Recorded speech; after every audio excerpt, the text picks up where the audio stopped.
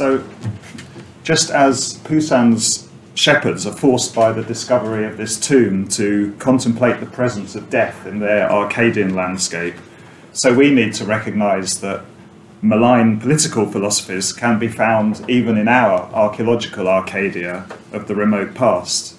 Now, I should say this, in terms of anything political, I might say, this is a personal view, not speaking on behalf of my organisation, but they have given me the opportunity to think about landscape and place and identity, and that work will inform what I'm going to say. And more specifically, the paper was stimulated by sort of two recent developments in the press, really. Various stories relating to ancient DNA results and their interpretation, often in old-fashioned migrationist and ethnic terms, the return of the Beaker folk, in effect. And secondly, demonstrating the risks attached to some of this research, the news that, that far-right groups have been gathering at prehistoric monuments, including Avebury and Wayland Smithy, and not to mention more recently some pretty close to far-right individuals. It's only the third mention of this that we've had at the conference so far. It's a great meme. As I only have 10 minutes, I won't discuss these in any detail, and I think others probably will touch on them.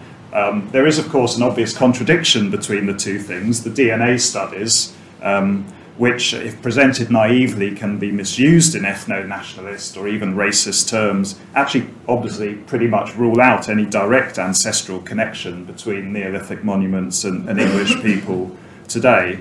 Of course, it's not surprising that nationalist narratives lack intellectual coherence, but I think they also point to a problem with how heritage is often presented and received, which I suggest is partly our fault in the historic environment sector, and a problem that derives from what we can call genealogical thinking based on claims of ancestry in both sort of personal and national sense, otherwise known as nativism, which we might see as the slippery slope between nationalism and out-and-out fascism.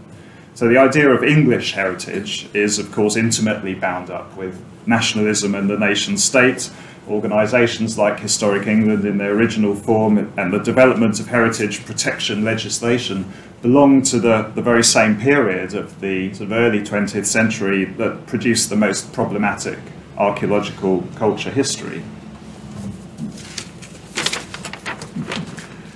So a recent kind of necessary and welcome corrective to what Laura Jane Smith and Emma Waterton call the authorised heritage discourse is the emergence of minority heritage. So rather than trying to persuade excluded or minority groups to accept dominant understandings of heritage, many new initiatives have recognised these other aspects of identity. To paraphrase Stuart Hall, building a heritage of recognition alongside the heritage of equality.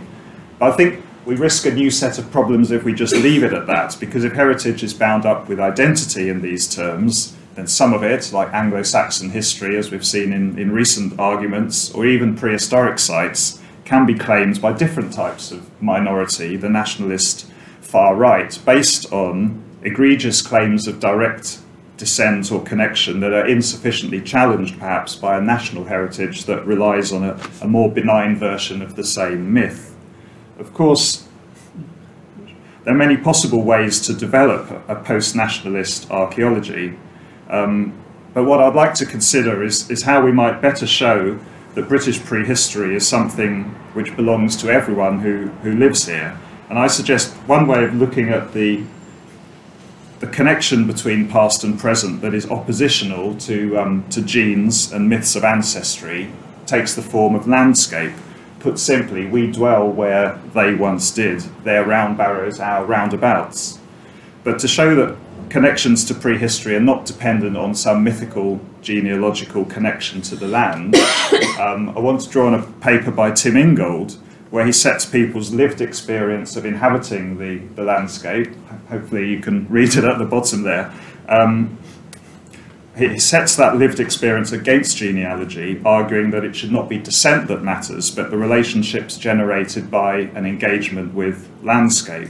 Now, Ingold's paper is talking about indigenous people in colonial contexts, but we can extend this argument closer to home, I think, since the genealogical model is, of course, deeply implicated in the discourse of the nation state and national heritage. To illustrate the difference, Ingold reproduces Alfred Kroeber's model of a tree that grows together, in contrast to the genealogical tree with branches that fork and grow apart.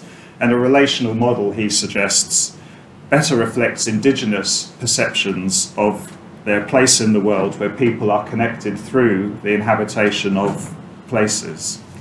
And this relational world of dwelling is like that we envisage for the Neolithic, I think, because of the practices we investigate and discover at prehistoric sites. So this is landscape emerging not from temporal genealogical connections, but spatial dwelling relationships. Genealogical ancestry doesn't count, and while residents may have a different perspective to visitors, one group is not privileged over the other. Which is not to say the landscape is ahistorical, of course it's not.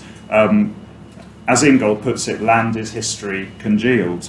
But both Avebury and Wayland Smithy have been built, lost, rediscovered at various times, and ultimately reconstructed to quite different appearances. So they're not timeless monuments, but timeful places. And if there's one thing we can be sure of about landscape, even prehistoric ones, it's that they're always changing. So the question is, how do we widen that experience of inhabitation in the historic landscape? To me, the problem is not that Avebury and Wayland's and similar sites that might be co-opted by the far right are Neolithic. They're problematic because they're in the countryside. And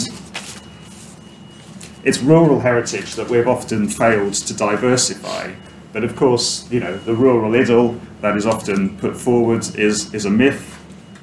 We've had feudalism, civil wars, enclosure, unionisation and mechanisation. The countryside's natural beauty is the product of struggle and change, and that includes its prehistoric remains. Indeed, I suggest they can form a key part of the critique through the capacity they give us to imagine different forms of community. But once again, official discourse can kind of find itself a fellow traveller on the nationalist road by promoting landscape almost solely in terms of beauty and nature, without recognising this deep and complex and contested history.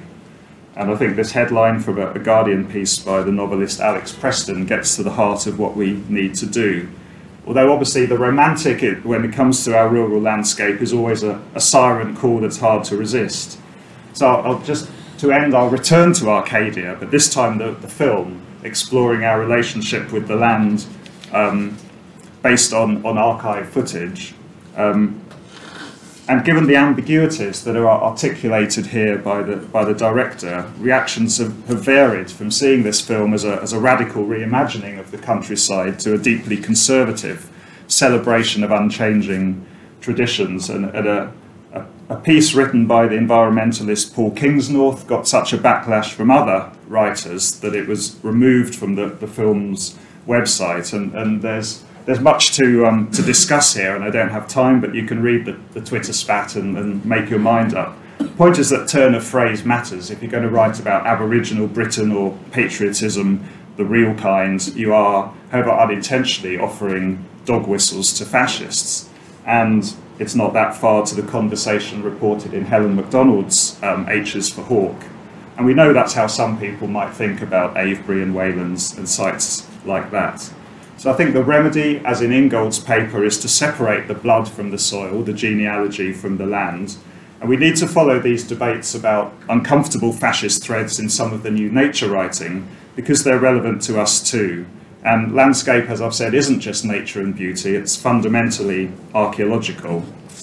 There's also, of course, this folk horror vibe in the movie Arcadia, and I think on the positive side, it sort of adds this kind of strangeness, it unsettles the countryside.